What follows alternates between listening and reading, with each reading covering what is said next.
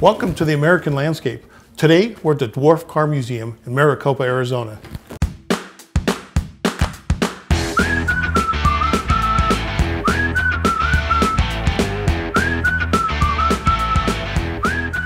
Hi, I'm Greg Nutt, and welcome to the American Landscape. On today's road trip across the American landscape, we're heading to the Dwarf Car Museum in Maricopa, Arizona. It's just 52 miles from Phoenix, Arizona, 92 miles from Tucson, Arizona, and 157 miles from Yuma, Arizona. Now I'm here to meet Ernie Adams. He is the creator of the Dwarf Car and the proprietor of the Dwarf Car Museum. Now, I've been told he's probably back in the workshop working on his latest creation, so let's see if we can find him so we can find out exactly what a dwarf car is and what he has on display in his Dwarf Car Museum. Ernie, you here? There he... Yep. Hey, Ernie. I'm Ernie. How you doing? Good. I'm Greg. Welcome to the Dwarf Car Museum. Well, thank you. Looks like you've been working on some new cars, huh? Yeah, I'm building one back here in the back. This is the birthing room. Oh, the birthing room. That's great. That's where they start at. So what exactly is a dwarf car and the Dwarf Car Museum? Well, the dwarf car is just like a real car, but it's smaller. It's all metal and got street legal and Toyota drivetrains in them. And I had a little neighbor kid that decided to call them dwarfs. We actually called them dwarfs. When did you make your first dwarf car? The first dwarf car I made out of 9 refrigerators in 1965.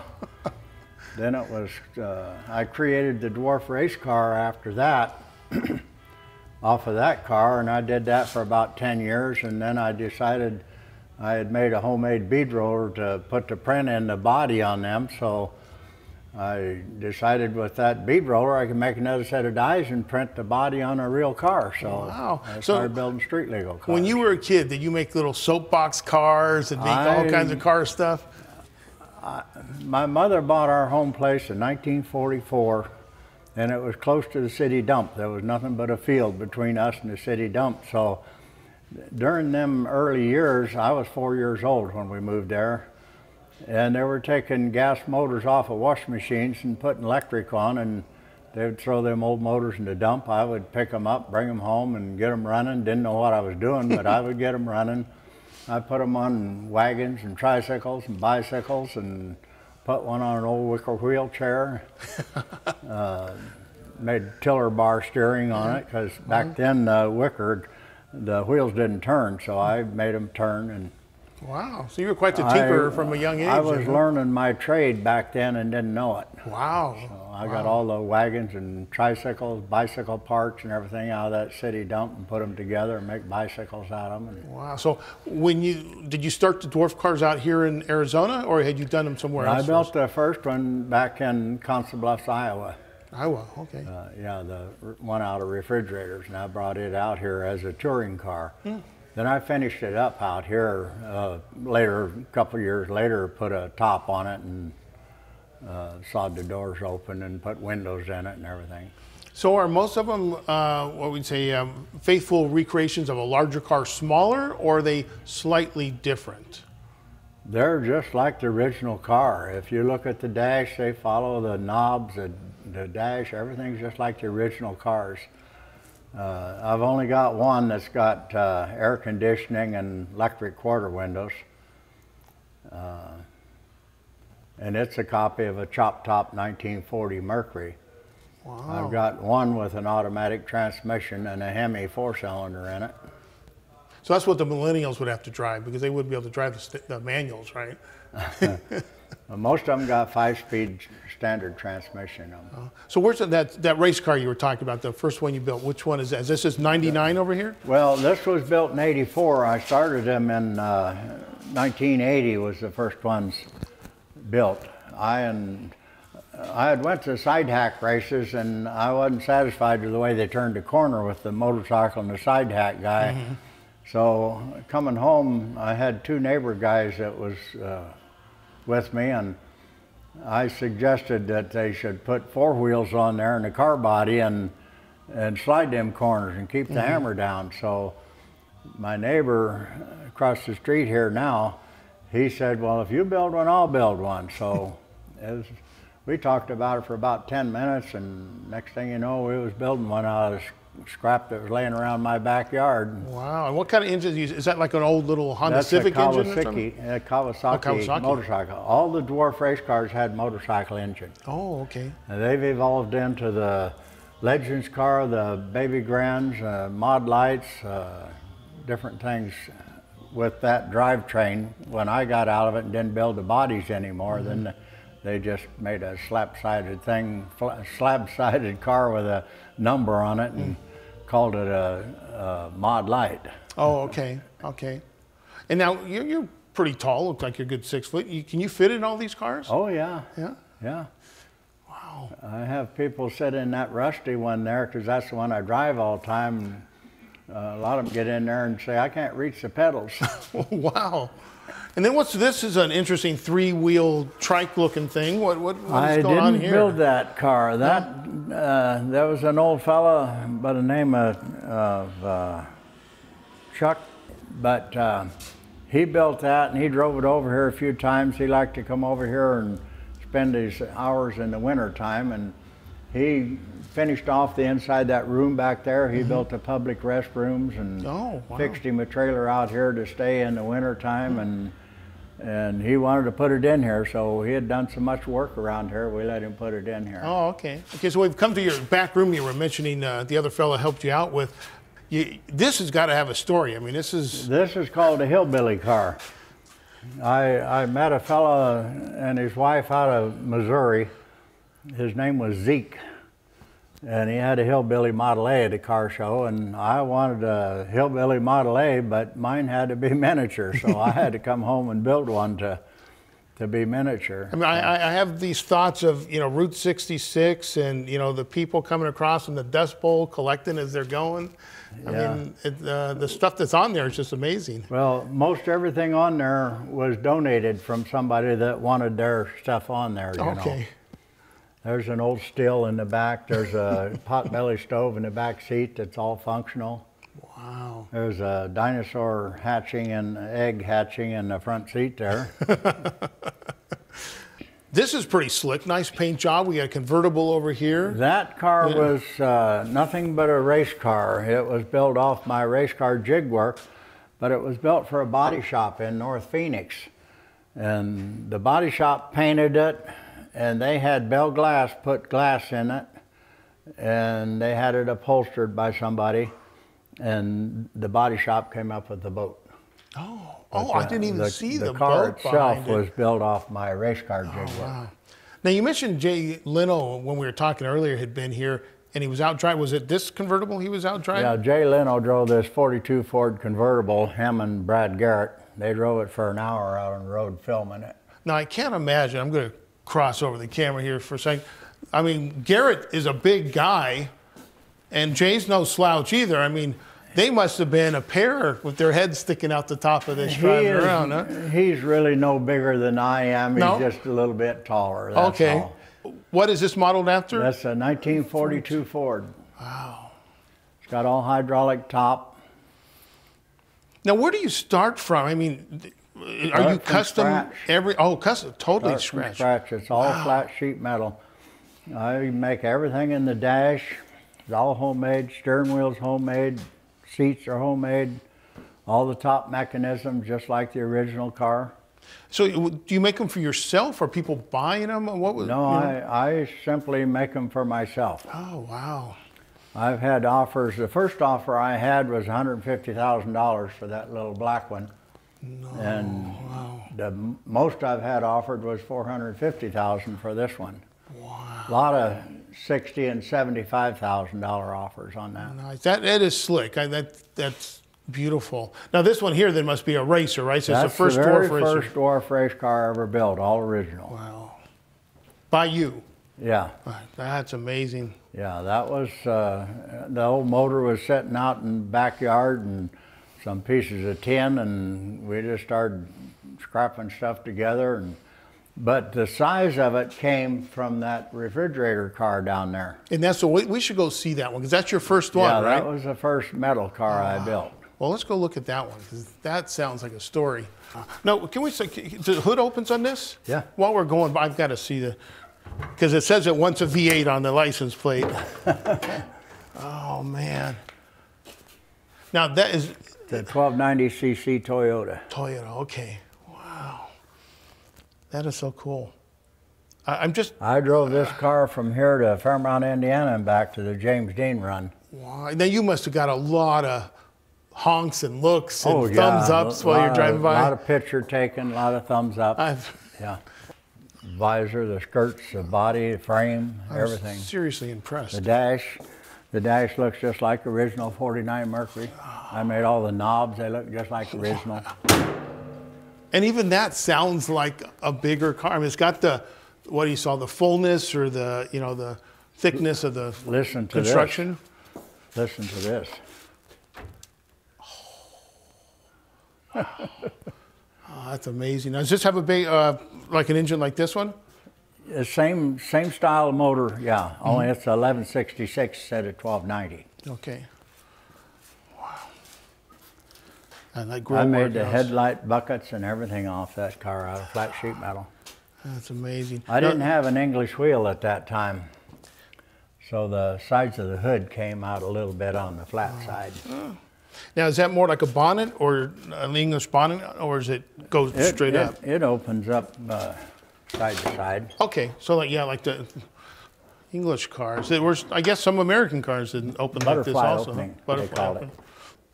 So when a guest comes here, I've seen some no touching signs, but in general, are they allowed to sit in the cars, or is it just pretty much we let viewing? them sit in that one because that's the one I drive all the time. Okay.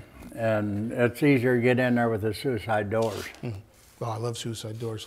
But this is the one we were talking about. This is a refrigerator car? This is made out of 9 refrigerators. I didn't know what I was doing. Now, before I came out, or when I came out here, it didn't have a top on it, and you could see the white refrigerator there yet. And then this was taken in '71, and then up to 1973, I put another refrigerator on top and cut the refrigerator door in 10-inch pieces. I didn't know how to bend the metal, so that's why I used the refrigerator, the natural bends of it, you know. And these chrome knobs down here, that's just that drawer pull cut in half is all. I didn't get them chromed or anything. Oh, that's creative and a good use. And I cut the upper hinge here with a hammer and chisel and put a coat hanger wire in there. Wow. You're learning your trade and craft as you go, though, yeah. Right? It's like... The steering wheel is a slice gate off a Betcher Cleaver slicer. Wow. Now, did I hear you say everything's street legal here? These two aren't. Those two, okay. The rest of them are. Now, this looks like something, though, you know, that you drive in a parade or, you know, really have some fun with. But is it ever taken out, or? There was a blue ribbon on here from first place in the trade, in a parade. I mean, that is just There's awesome. a still on the back corner over there, honest to goodness still. I mean, this is like a step up from the Shriners, but it seems like something I'd see a Shriner drive through a parade. Well, the Shriners wanted to buy this car when I had it in a parade early on, you know, but they offered me $35 for it. Oh, I mean, these are giants compared to their cars, but small compared to the cars these days. Fellow that gave me this was 77 when he died, and his grandfather gave it to him when his grandfather was 77. Ooh, wow. That's a real authentic shotgun. Wow. This is an eclectic collection. I mean, there's skates, there's toys, there's a little bit of everything. There's the only chain drive hand grinder I've ever seen right there. It's got like a 1/2-inch binder chain on it. I got Don Laughlin in the Riverside Cottage here. I think that might be her dad getting his gun out. That's awesome. Wow, and you've got a great collection of, you know, car stuff, memorabilia around here, license plates. There's articles here from Austria, Poland, Germany, Sweden, New Zealand, Canada. Are you considered in Maricopa? We got a Maricopa address, but we're not incorporated with Maricopa. Okay, now we drove up from Phoenix, took about an hour and a half, Tucson. I take it we're about halfway to Phoenix also, so about another hour and a half up there. Yeah, it's 40 miles into the south part of Phoenix. Okay, so you're really accessible to two big cities here in Arizona. Yeah. And then what's your hours of operation? Are you open? We're open 7 days a week, holidays and all, 9 to 4. 9 to 4, year round? Year round. Okay, awesome. Yeah. We usually have somebody here. It's kind of hard for me to get out of here, but I've got my friend there. I'm kind of assisting him building the car, and it works really good to have him here if I have to go somewhere. Sure, yeah. People know him as well as they know me. Awesome. So let's go look at that one that you let people drive and you take out as it's like your daily driver. Would you like to sit in there? I'll try. I've got a little bit of stiff back today, but... One hand in the seat, go in head first, and then you just roll your butt right under the steering. We'll see how my back is doing You'll today. make it. All right. There was a fella got in there who weighed 360 pounds, and he was 6'8". Wow. Okay, so he's going to shame me into getting in here. All right. Wow. That's kind of cool. Oh. That's awesome. Even the radio's got the perfect music on in here. You even got room for your lady friend. Not bad visibility either.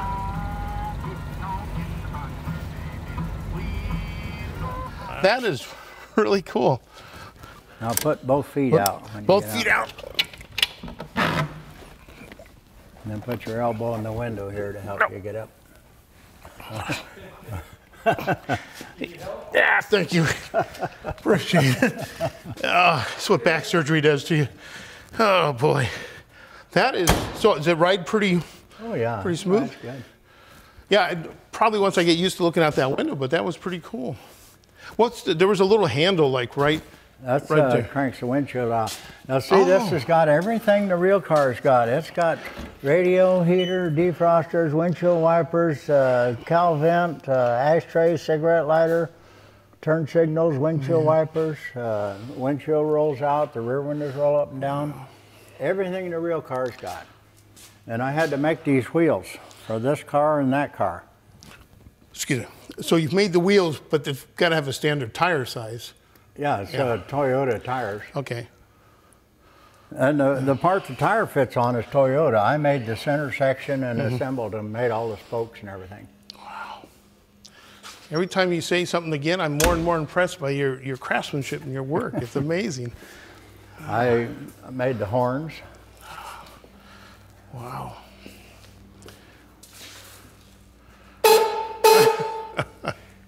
I love the hood ornaments too. Classic stuff That is off a 1935-36 Auburn. A lady gave it to me while I was building this car, and I said, well, I'll just put that on the car I'm building right now. I love it. That's nice. It fits this car real good. It sure does. This is a 1934 Ford. Wow. That's nice. And this one here, Pretty Woman, it is a pretty car. That's a 32 Ford. And these wheels are the same as those, except they're smaller out where the hubcap goes on. Nice, wow. And I make the door handles, the bumpers, frame, front axle, everything. This one reminds me like it should have been in the movie Cars.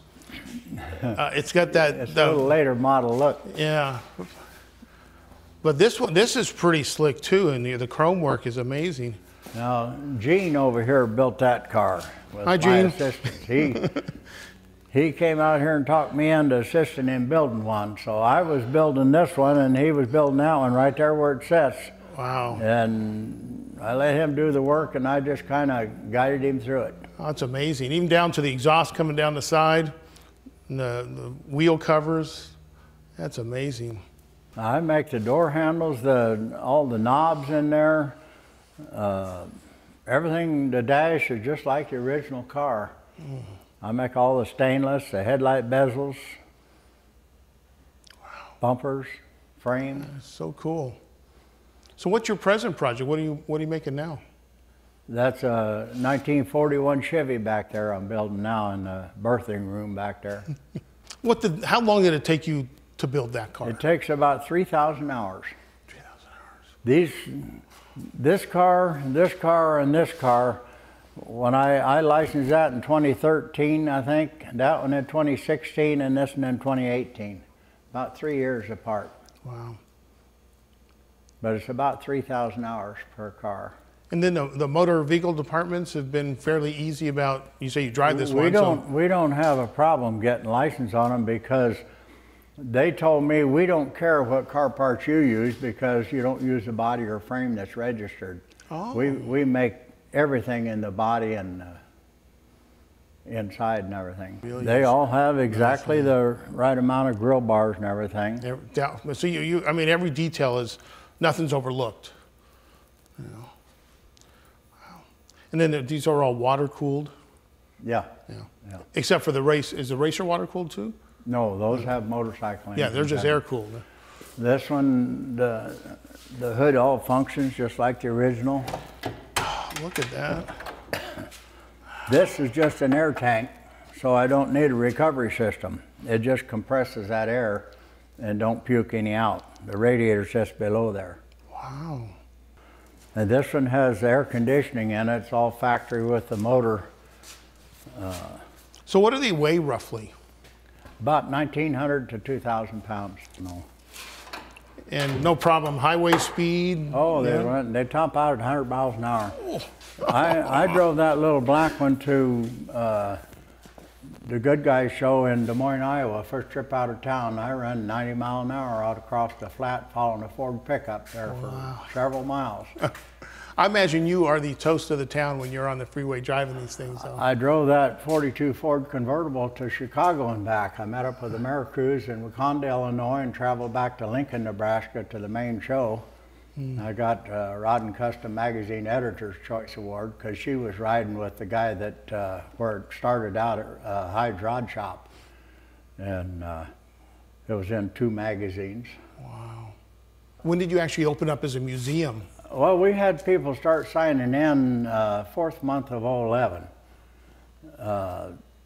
But the kids asked me one day, said, "Dad, what are you going to do with your cars when you're dead and gone?" And I said, "Hell, I don't know. Take them, sell them, take the money and run. Don't keep them running like I do." And they said that 3 boys, they said they had talked it over and they'd like to see it all stay together, you know. So they said, "Let's build a room on the back of your shop and keep them all together." So I said, Okay. "Sounds good to me. I don't want to sell them as long as I'm alive." So then people come in and said, "Oh, this is just like a museum." So we had it legally registered as a museum. Oh, nice, nice. And how many people do you think you've had come through since you opened up as a museum? Oh, I would have no idea, but I know at one time we had 3,800 people signed in less than 2 months. Wow. So, but you can figure in the wintertime 100 a day. Wow. But we get as much as 250 in a day. Wow. That's amazing. It's just so cool. 150 a lot of days. That is really cool. Well, Ernie, I really appreciate the time you spent with us. This stuff is amazing. Your craftsmanship is outstanding. It's just a wonderful place. So, all right, again, thank you. I'll let you get back to your car. It looks like you got a few hundred hours left on that at least. All right. All right. Yeah. Thank you.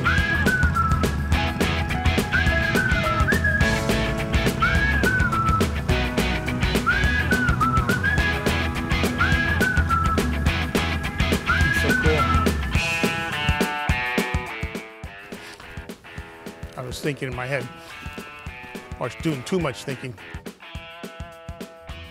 So I'm here at the Dwarf Museum in Maricopa, California. See, I knew I'd screw that